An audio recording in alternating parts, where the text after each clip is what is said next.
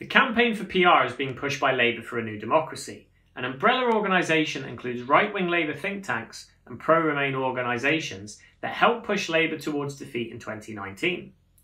According to Labour for a New Democracy, First Past the Post puts the emphasis of campaigning on swing voters rather than neglected voters.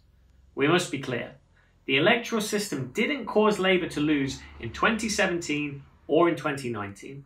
It was the right-wing saboteurs in the Parliamentary Labour Party who undermined the leadership and the movement for a Labour government at every opportunity. The prominent involvement of these pro-EU pressure groups reveals their true intentions: to form a cross-party alliance in Parliament, one that will serve the interests of big business better than the Tories.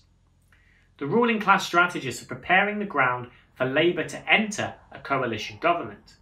In the national interest, of course. PR would in fact increase the strength of the Liberal Democrats in any such coalition. This in turn would increase the pressure on Labour to toe the line of the establishment. This implies the only way to beat the Tories is through some sort of coalition government of parties to the left of the Conservatives.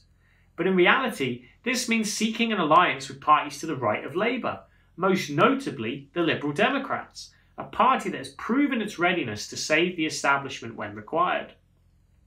Britain is experiencing its worst crisis for 300 years. Over 150,000 have died, mostly as a result of the Tories prioritising profit over life. Millions have been thrust into poverty, and the billionaires have got even richer. In these conditions, Labour should be dominating the Tories in the opinion polls. To reverse Labour's electoral fortunes, it must end its class collaboration and take the fight to the establishment.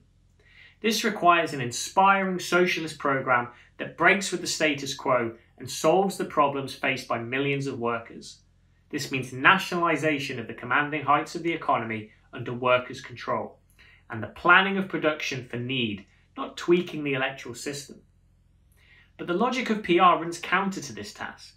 Instead of promoting independent working class politics, PR is a recipe for further class collaboration with parties to the right of Labour. When it comes to the crunch, parties such as the Lib Dems would never agree to form a government that goes against the interests of the establishment. The working class makes up the overwhelming majority of the population. Labour has the potential to get a landslide under any voting system, but it can only do so if it has a bold socialist programme based on radical class demands. This was how Labour won in 1945, not by fiddling with democratic forms, but by making bold political demands that transformed workers' lives. We must therefore steer clear of the trap of electoral reform.